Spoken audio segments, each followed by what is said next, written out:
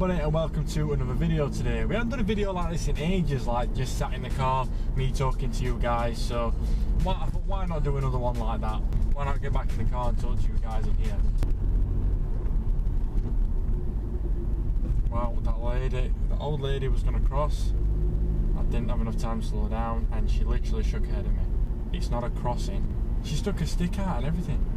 Anyway, the reason why I wanted to go for a drive with you guys today is because this video is going to be what my feelings are on owning an aftermarket exhaust for a long period of time. Not all the novelties already worn off. It's day to day. I drive this every day to and from work, wherever I need to go, with an aftermarket exhaust.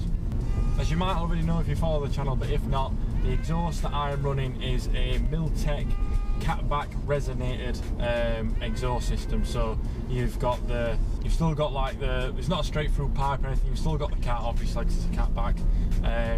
You've still got a back box with the twin exit exhaust coming out of that, and then there is also a mid resonator. That's probably why you can't really hear it that loud whilst I'm just in high gears cruising around, which is a main thing for me that I did want. Now you think, hold on a minute, because the resonator systems are a bit more money. Luckily I did buy this second hand. I had to buy a back box again because the baffles went in there, but since then it's been absolutely brilliant. I think why, but like I said, why would you pay more money for something that's going to be quieter?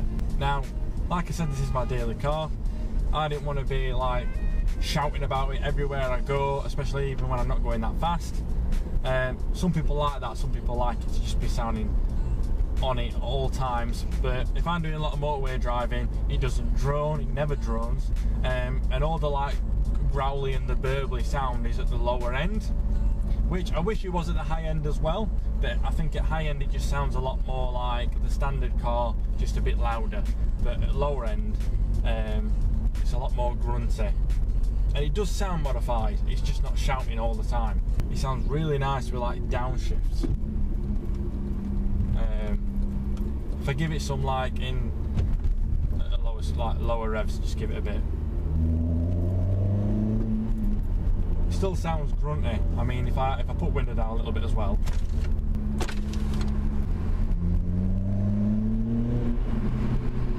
You can definitely hear the difference. Definitely. Put them back up because you probably can't even hear what I'm saying with the wind. But yeah, if I'm doing fourth, and if I'm in fourth and doing 30, and I'll do like a down change, you can't hear it that much, but there is a which is one of the nicest sounds, I think, especially with a naturally aspirated car.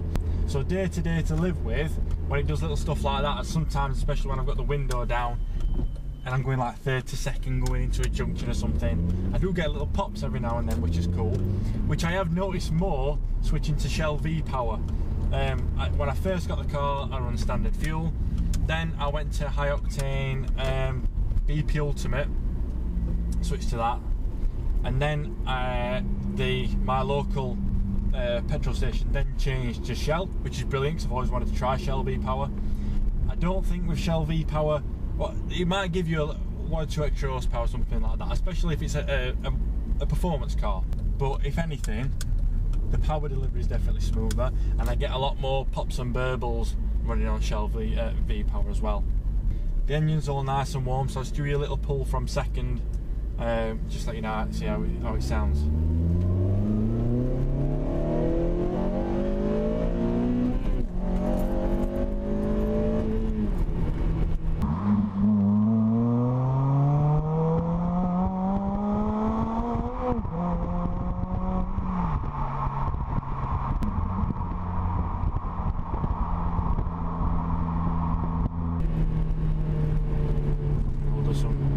Downshifting it a bit, lower rev, so you can hear the like lower pitch sound of it as well. Doesn't really like burble or anything when you're in the high revs downshifting, but like I said, it's more like at lower speeds, which is quite nice because when you're like at traffic lights and stuff, people can hear that and you can hear it if you've got your window down because there's no wind noise. Performance wise, I know they don't give you that much more. The fact that I've got it resonated as well, it's not like a straight through pipe or anything. I ain't got like a sports cat or a cat delete, nothing like that.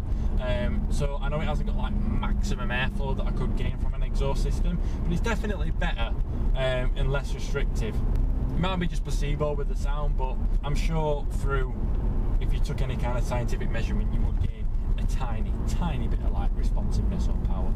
And if anything, it sets you up more for if you did anything else to the car, like engine wise.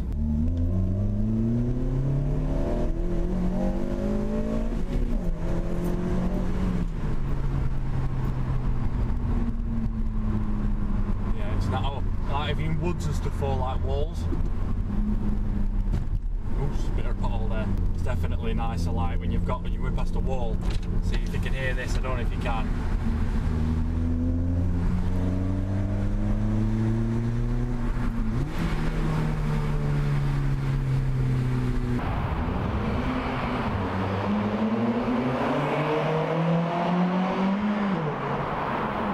It's nice as well if you like spirited driving through a nice bit where it's a bit of a higher speed limit and you've just got some little windies. It's nice to hear it and you can respond better to the car. Especially if you've got like some nice tunes blaring as you do when you're having a nice drive, who don't like the music on unless they love the sound of their car, which every now and then that is a nice touch as well. Just going to do a turn around here because I've got to go to work as well. Oh, the car coming.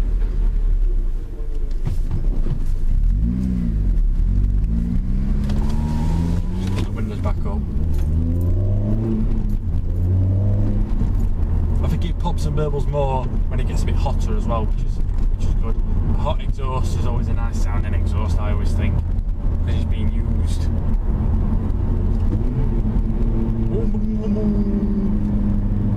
Love downshift. Nice thing with being resonated as well is like on a start up, it's not too loud. It does still sound like a modified exhaust, but it's not horrific, especially on cold starts.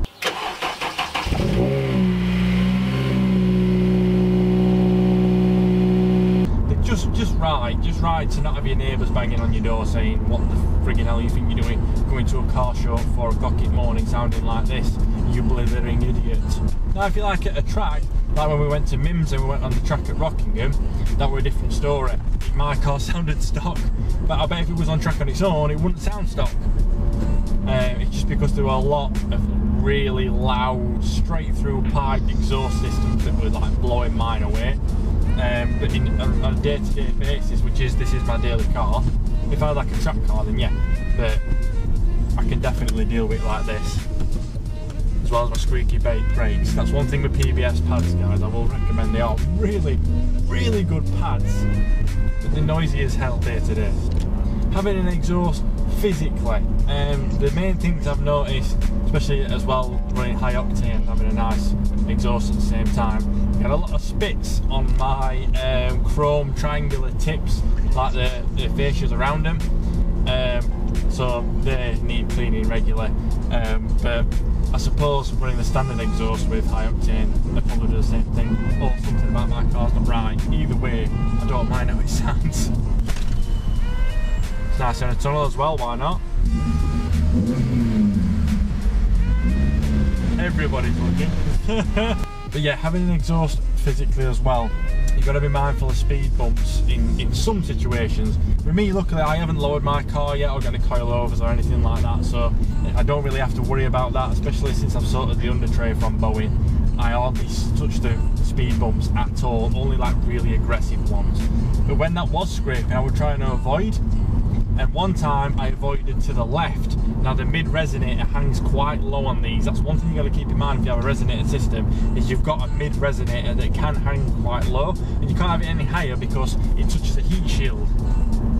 And then you're just going to be getting the bottom of your car really hot. I mean, that's why that heat shield's there in the first place. But yeah, I went to like the right of a speed bump, and the mid resonator just went bang and hit the ground. And I'm like, oh. And once as well, driving onto my mum's drive, which I've done plenty of times with the standard exhaust, and then I did it with this resonated one, and the mid resonator literally just like scooped a lip going on, it just went bang! And I'm like, oh my god, I've just got this on, thank god it's not brand new, otherwise I'd have been savagely crying. So guys, to sum this video up, pros and cons of having a modified exhaust. Cons: it's more likely to hit the ground, especially if you've got a resonating system. If you don't have a resonating system and you can't deal with the droniness or the loudness every day, that might annoy you, especially if you're going on motorway journeys. Pros: when you're giving it some, even when you're not giving it some, when you just downshift it sounds shit hot, especially if you like that kind of sound coming out of your car, rather than a quiet, standard, I want to blend in sound. Who wants that when you're driving cars like these? Nobody wants to blend in. Also, can enhance your performance, car breathes better. Do I regret buying one? No. Would I recommend to get one as like your first, let's call performance mod? Yes, definitely. Transforms a car. And I think an exhaust, to me, is a modification that goes, I'm a car person, just to let you know. Plus, if somebody annoys you and you need to go round them because they've done something stupid in the middle of the road, like skirted through some red lights instead of in the middle of the road, by the time you can get round them, you can just be like, I was annoyed with you. Anyway guys, hope you've enjoyed this video. I've enjoyed it, just having a good chat with you about car stuff instead of complaining about other things for a change. I've got to go to work, so I will speak to you soon. Hopefully I'll speak to you in the next video next week. If you did enjoy this video, please like and subscribe and click the little bell button to remind you when a fresh video comes on. And until next time, like I always say, enjoy the rest of your day. Bye.